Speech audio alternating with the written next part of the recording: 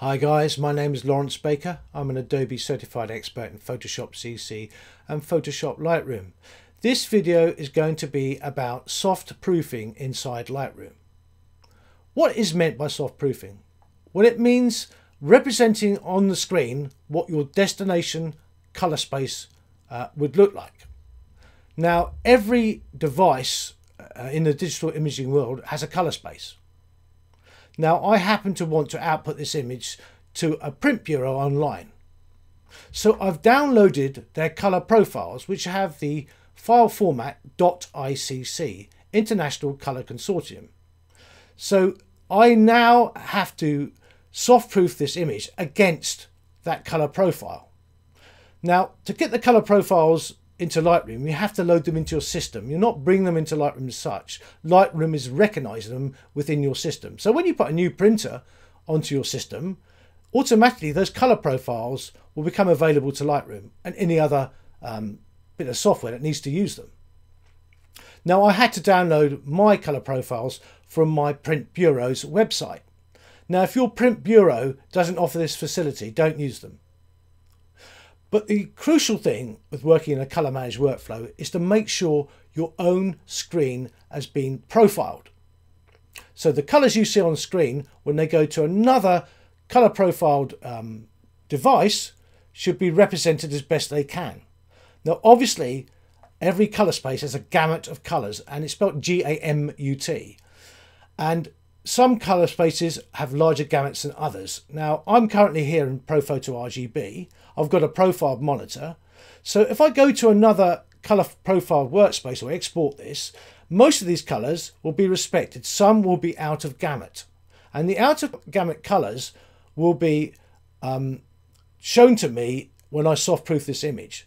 Now, I have a decision to make whether to bring those colors back into the gamut of the destination profile, or just leave it as it is and hope the software with the printer, let's say, does its best to get as close to those colors as it can. And if you profiled your monitor, it won't do too bad a job. But soft proofing allows you to see or make that decision. And if you want to bring those colors back into gamut, you have to play around with the sliders inside the develop module to bring those colors back into the gamut of the destination profile. Now, what do I mean by color space? Let's go to my color sync utility, which is one of the utilities you get with a Mac, show you the color spaces you've got in your system. Now, Adobe RGB 1998 was probably put there when I put Adobe products on my system. That's a graphical representation of the gamut of colors. If I want to compare it to another color space, I go hold for comparison.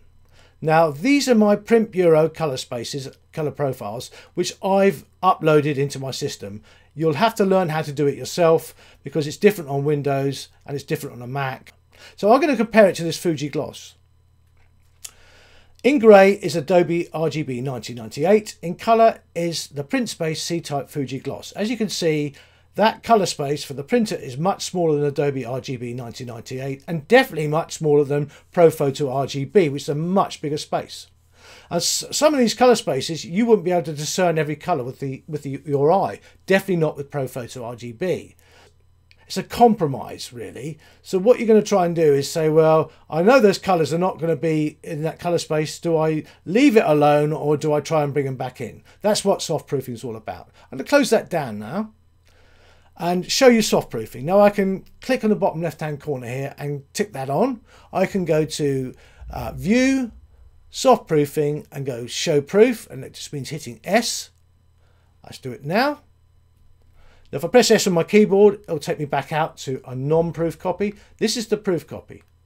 I would always say create a proof copy straight away, but if you didn't and started playing around with these sliders, it would prompt you to create a proof copy. Now, I'm going to untick that now and explain what everything means here. This is the monitor. Now, this is in this color space here, the print space C-type Fuji gloss. I can pick another one if I want to, let's say sRGB, or Adobe RGB 1998. I can pick any color space and find stuff under other as well and tick boxes. But basically, I'm now going to show you on that print C-type Fuji gloss, which I got from my print bureau. Now, if I click on this, that's what the monitor can't cope with in that C-type Fuji gloss color space, or can't represent properly. You wouldn't need to use this very often, so I don't often use it. The one you're interested in is the destination one. It's got the paper symbol there with the right hand top corner folded down. I could go to View, Soft Proofing and show it under Destination Gamut Warning or Monitor Gamut Warning. 99% of the time you want it on Destination Gamut Warning. If you didn't and had both on, you can see everything at once. Now, what's in pink is what the monitor can't show and what the printer can't show. The output destination profile can't show. So if I take that off now and zoom back in, because I'm not interested in what the monitor can't show, I'm interested in what my output can't show, this print space. That's the company I use, by the way. Yes, now I have a decision to make. I've got a profile monitor. If I didn't try and bring those colours back into the gamut of the printer would do its best. And it often would be quite good. Now, if I don't profile my monitor, I'm not in a colour space workflow. You're completely wasting your time soft proofing. So let's get on with the soft proofing. I'm going to create a proof copy. Now, if you didn't do it, as I say, I started playing around with these sliders. Let's say I could go into the basic panel here and bring the saturation down. As you will see, I've brought all those colours back into space, into the gamut colour space. But, oh, look. Create proof copy, make this a proof. Make this a proof or make the one, the master copy the proof. I don't recommend that. Always create a proof copy. But I'm going to undo on this occasion because I didn't want to move that that saturation slider. So I'm going to create a proof copy now. Now, just to show you, if I go back out to the grid and I make the thumbnails a bit larger, you'll see that's got the print space. You can't see it very clearly, but that's what the actual name is. It's got it's a virtual copy, and it's got the corner turned up there, which is a good indication it's a virtual copy. That's my master copy left alone. So if I press D to get back to this this one here, my decision now is how do I get rid of this red overlay? Now, I don't recommend doing a global adjustment with the basic panel because you're shifting all the colors in the picture. I could go to the color panel and shift the hue, and hue means color in the color world, and saturation is how intense that color is, or hue is. So color's not used in the color managed world. They always talk about hue, and saturation is how intense that hue is. So I could play around the luminance, I could play around the saturation, I could play around the hue, but the only way of doing it accurately is to use the targeted adjustment tool here. So if you click that and go into the image, and I need to be zoomed in here, I'm going to zoom in a hell of a lot, 3:1. If I brought that down on the hue now, I could shift the hue back into the gamut of the destination profile. So I'm going like this. Yes, I am. I'm bringing it in, but I'm making it slightly yellow.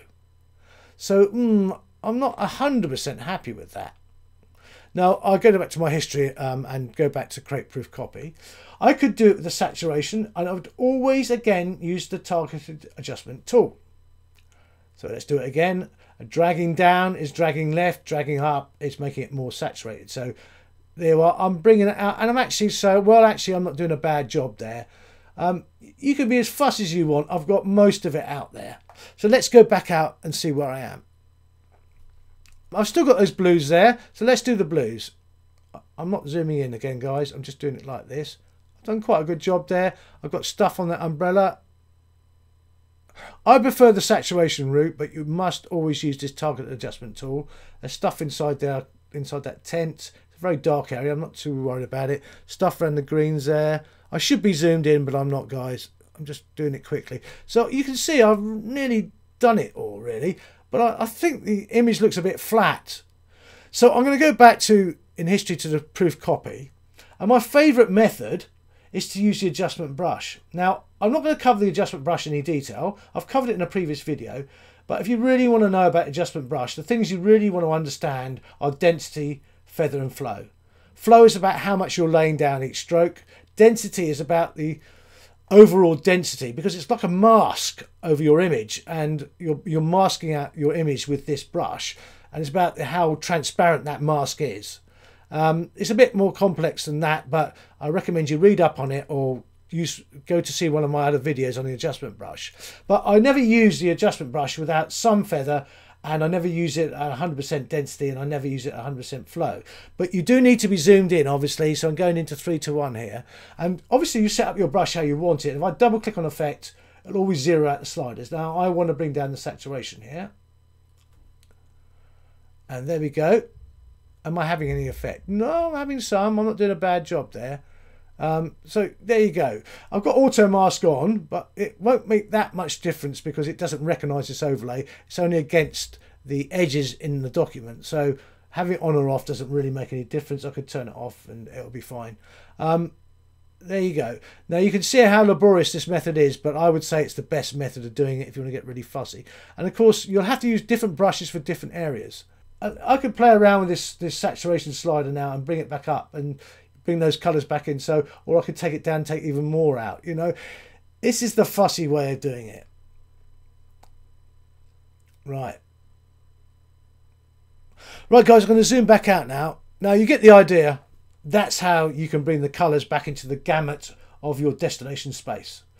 The intent, perceptual, relative, just click on either or. I can explain what they mean, but perceptual is about your eye, it's trying to fool the eye. Relative is more accurate, but it darkens it down slightly. But just click on either or. If you want to read up about rendering intents, do so, but it'll make this video too long if I go into it. And I think perceptual keeps it bright, so I'm going to stay with that. So simulate paper and ink, why wouldn't you? Of course, I would always simulate paper and ink if I'm going out to print.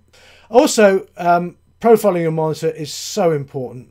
If you don't profile your monitor, you're not in a color managed workflow, so you do need to profile it. And you also can either do it by hand or buying a device. And as I say, I use a Spider 5 from Data Color, Spider 5 Elite. But if you can't afford it, do it by hand, Google it, you'll find out how to do it. That's it, guys. The color managed workflows, the whole subject is massive, but for just going out to a printer, I recommend totally that you do soft proof. If you're going to soft proof, you must profile your monitor.